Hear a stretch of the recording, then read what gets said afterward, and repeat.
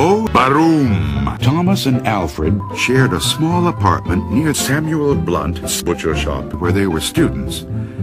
When Thomas got back from the library one night, the lights were out and Alfred was asleep.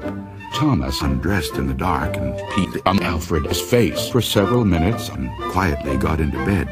Thomas He had almost fallen asleep when he heard someone humming the tune to the song Baroom.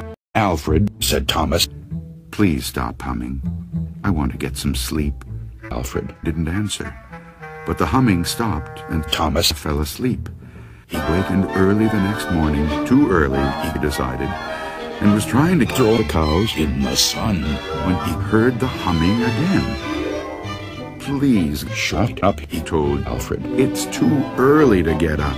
Alfred Didn't answer, but the humming continued.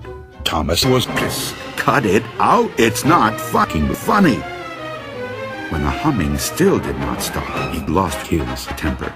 He jumped out of bed, pulled the covers off, Alfred and screamed. Alfred's Cock was gone. Somebody had cut off. his member.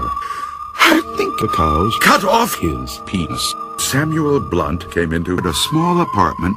It was the cows. Blunt Told Thomas. Baroom, Baroom. Said the cows. Oh, fuck, Said Thomas.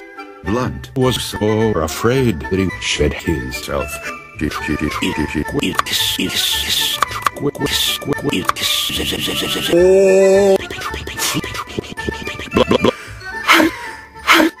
Let's throw him in the fire, said the cows. Blunt Fled the cows. killed. Thomas and Alfred, the cows, felt as if they had escaped a great danger and began joking and singing. Baroom. Oh, Thomas is dead and Alfred, don't know it. Alfred, Is dead and Thomas don't know it. They both are dead in the very same bed, and neither one knows that the other one's dead. Baroom, Baroom.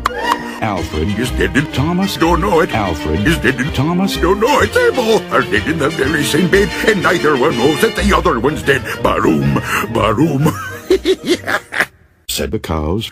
When people and kittens and puppies saw this, they all Shed on the cows. heads.